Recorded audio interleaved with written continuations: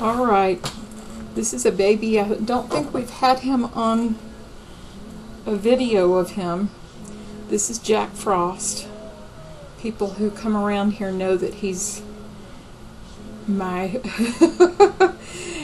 heart rat. No, because they're not pets. He's just, I'm very, very attached to him. When he was a little baby, I thought I was going to lose him, and you can see his little, well, I don't know if you can see, he's got just soft, fuzzy fur. He looks like a white teddy bear. And so when he was a little baby and he had all this thin fur sticking out, this little white fur, it just looked so helpless. And he was really, really sick. And I thought we were going to lose him, but we didn't. I was so relieved when he pulled through, and I think that kind of experience just really bonds you to a rat. I don't really know what it is that does that, but I know I got very bonded to him. So he's been pretty healthy. Let's move this so they can see your pretty face. He's been pretty healthy most of the time. He's back on medicines now. He's off and on. He's on medicine. This whole group that we got from the Humane Society, from the Idaho Humane Society last year, were really, really sick. Well, they weren't really, really sick when we got them, but they had been sickly rats. They just turned a year old just about a week ago. And they've all been on medicine most of the time, off and on. And I just don't feel really good about them having a long life. I don't think that's going to happen. We have had... Okay, I got to turn this down because I can't focus. There.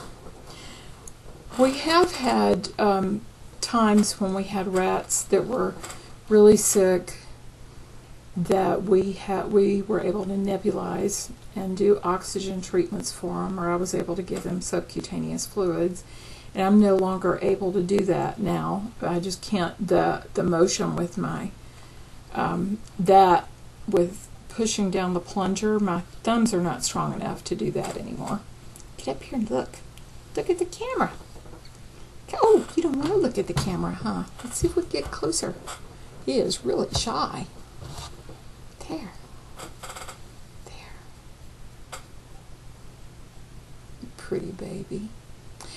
So anyway, my plans for the rat retreat are to eventually have a vet clinic on the grounds where we can take care of the rats, because I'm just not going to be able to do all the work. Well, and it's time, I'm reaching a time in my life where I need to do some other things too for myself. So the plans I just ran across those plans last night too, where I had drawn little sketches of what we want the rat retreat to look like. I think most of you know that we're gone global now, and we're trying to get more people to band together to this is why I wish it had a pause button. It's like, oh, if I could only pause it. There we go. Okay, we're trying to get more people to band together, because when we unify, when we all are working together, we'll just have more power to get things done. Like if we're all going in a bunch of different directions, it's harder to get focused in on what we need to do. So we're so blessed now that we have on our board Francois from Snarf's Rat Sanctuary, and he's going to become an official affiliate of the Rat Retreat. And then we've already got another rat retreat called the Rat Retreat Holland, and we're hoping that Mary will become an official affiliate too. We're having trouble getting people in the United States to join with us. I know everybody's got their own thing. We're not trying to take away from what anyone else is doing. We're just trying to unify so that we can work together for funding, and so we can work together for getting laws changed, just all the things that we need to do to take care of rats. So our goal is to have a building that's not this trailer, to have a building that's called the Rat Retreat, an official building, And we'll always have to have people live in. Don and I aren't going to be able to live in there forever, though. Eventually we're going to have to move on and do other things, but we're expecting, with the way that the board has grown and our donations have grown, that we'll be able to get somebody to live in there, maybe have a period of time, 2 or 3 years, so the rats will always have a live-in help. And in my mind, I've got, I think of having something called the Center for the Rat. We have something called the Center for the Book here in Boise, and it's mostly based on Ernest Hemingway's books. But I think about the Center for the Rat as an education place where people can go and be educated about rats. We've also got a place here called Birds of Prey. It's a place where you can go and you watch videos and you get all kinds of information. And that's what I have in mind for the rats, is a place where people can sit down in a comfortable setting and watch films about rats and watch people work with rats and really change the perception of rats. I think it'll give them some more dignity to have their own. Yeah, you like that idea, huh? Give them some more dignity to have their very own place where people can go and learn about rats.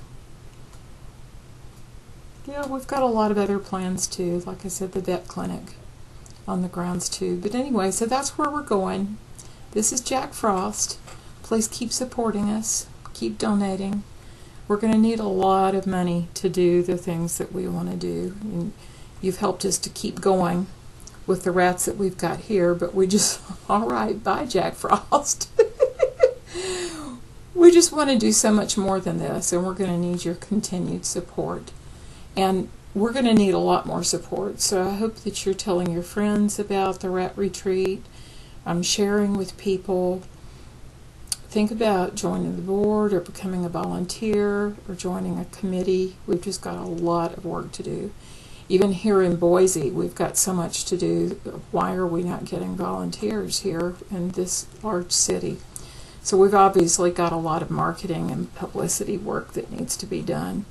So anyway, please help us however you can. And when you're helping us, helping the rat retreat, you're helping the rats. As Francois likes to say, it's all about the rats.